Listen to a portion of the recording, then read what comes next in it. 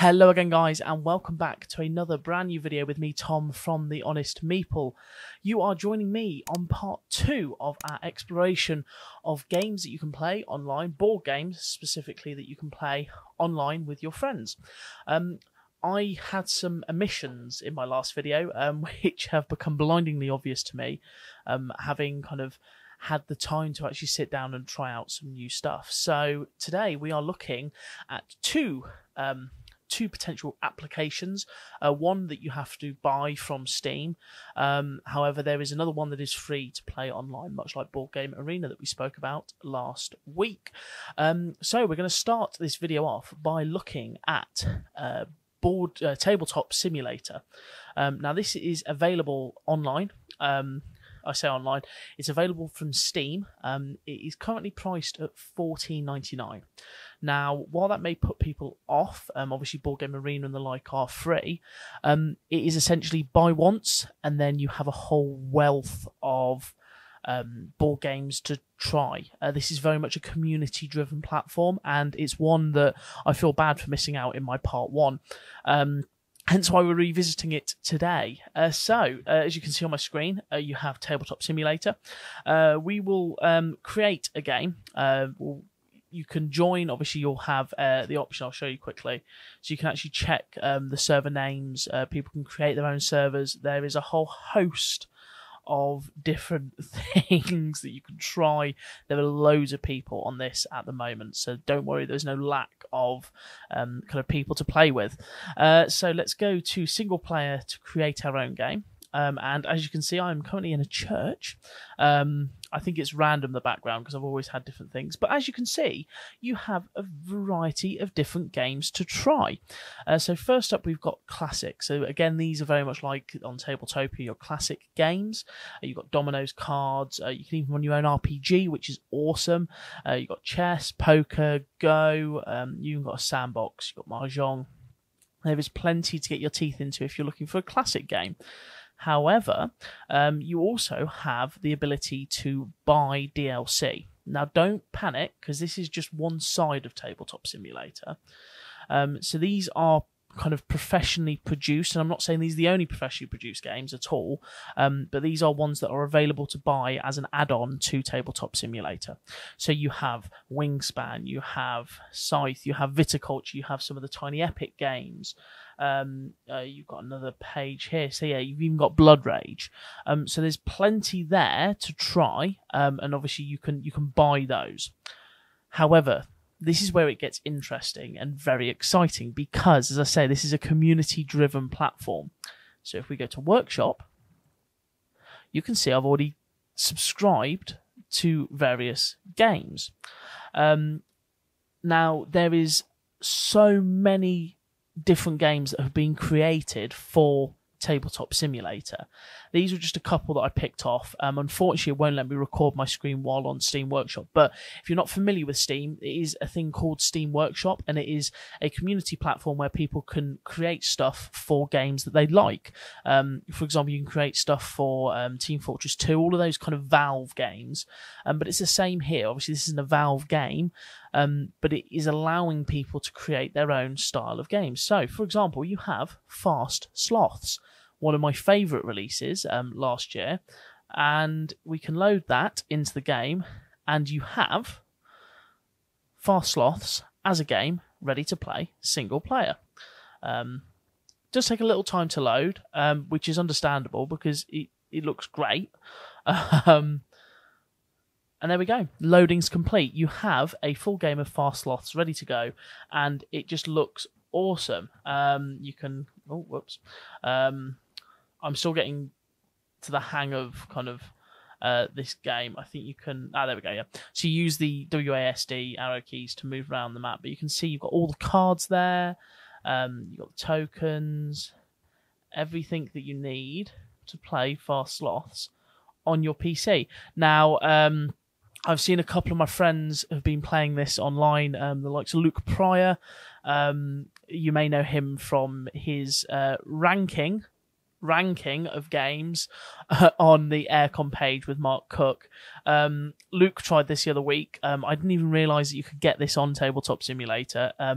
but it looks great. I haven't played it personally yet, but he says I have it under good authority that it is excellent. So yeah, that is Tabletop Simulator. You can look. This is a fun little thing. You can decide to flip the board if you really want to. If you've got annoyed at the game, you can flip it in Monopoly style. Anyway, enough of that. We can return to the main menu. So yeah, that is the number one of this number 2 list.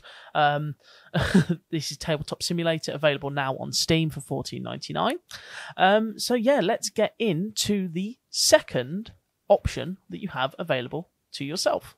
So this is the second suggestion that I have, and it is called Yucata or Yucata. I'm going to go with Yucata.